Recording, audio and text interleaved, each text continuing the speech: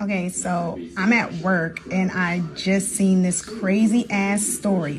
First of all, this is just another tactic for them to try to literally just tarnish my son's character and everything. They do not want him having attorney visits in person, which will cause for ineffective counsel. So we went to court for that.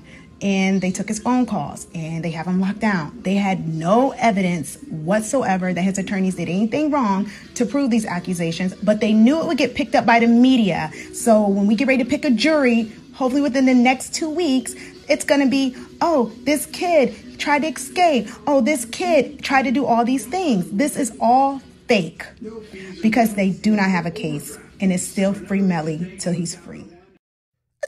Check it out now. Holy. Now, the Broward County Sheriff's Office is accusing YNW Melly of trying to plan an escape out of its main jail. Now, ladies and gentlemen, the cap on this is going to be heavy, so y'all need to relax, and I'm going to try to break it down. Now, according to the Broward County's office, okay, the Sheriff's Office, that is, they actually hit up Complex.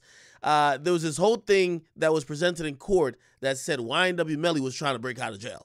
Now, the Broward Sheriff's Office said that they received a confidential tip regarding inmates Nicholas Lewis, I don't know who the hell that is, and Jamel Demons, which is obviously YNW Melly. They were both housed in the same unit, so the same cell at the main jail. They were supposedly planning an escape by having YNW Melly's attorney bring in 2 handcuff keys to aid the escape. Now, the additional information was provided by the source that Lewis had a shank and drugs. Now, apparently the jail officials reacted to that information, which they did find a 6-inch shank on the Lewis dude, 2 razor blades, 2 lighters, rolling papers, and he also had some Seroquel and Klonopin pills for which he don't got a prescription for. They searched Melly, and they didn't find anything but food from commissary and also mad drip, okay? So he had mad jail-issued clothes.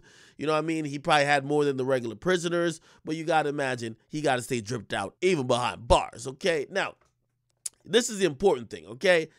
The reason why they're bringing this to court is because they're saying this is credible. But this is where I got to call cap in the whole situation. I'm going to keep reading. It says, yo, the confidential source gave us 2 pieces of information. One about the shank and the drugs, right? Which turned out to be 100% true. And then the other was about the handcuff key that was supposed to be in YNW Melly's situation or his cell. They ain't find the handcuff key, okay? Now, they're saying that they don't believe that the information wasn't true because they didn't find it with YNW Melly. They're just saying they believe he didn't get a chance to get the handcuff key yet. So they're saying they foiled the plan. Now, I'm going to just be honest, right?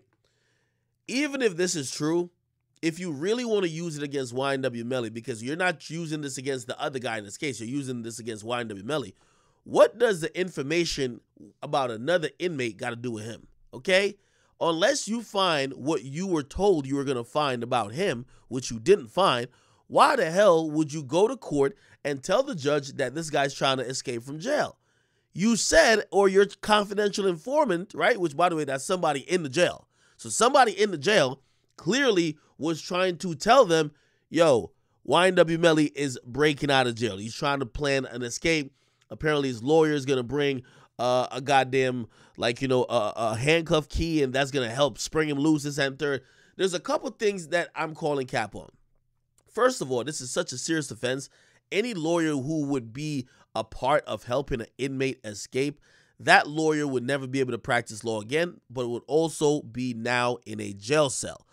Also, if you're really trying to use it against YNW Melly and you have a tip about when it was going to happen, why don't you, if you're trying to catch him in the act, add extra people to monitor the situation and just wait until he do the crime?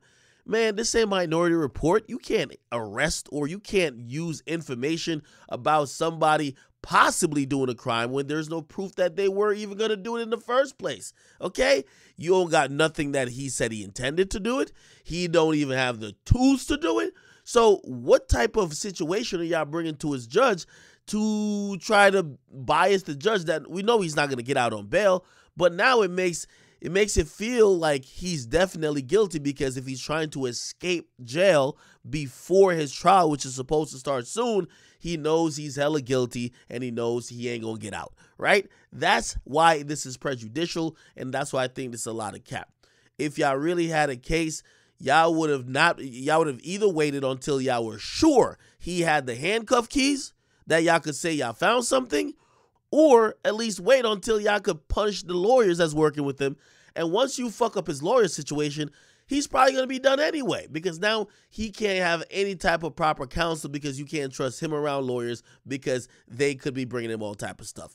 This basically was a dumb move, I believe, by the Broward Sheriff's Office, and it just tells me that this might just all be cap and them just using some propaganda to keep him in jail. You get me? Now, granted, I'm not saying he's going to get out on bail, but it's already poisoning the mind of the judge and everybody else in the process that YNW Melly is a guilty man who knows he ain't going to get out by the law, so he's just trying to break out of jail by any means possible, okay? I'm not believing this one bit. They don't got no proof that he was doing stuff, and not because you have proof on another inmate don't mean you got proof on YNW Melly, okay? I'm calling cap. They got to come with some more proof. What do y'all think about this? By the way, his mom definitely refuted all these claims. You guys get in the comment box, though. Make sure you guys like them, subscribe to Akademiks.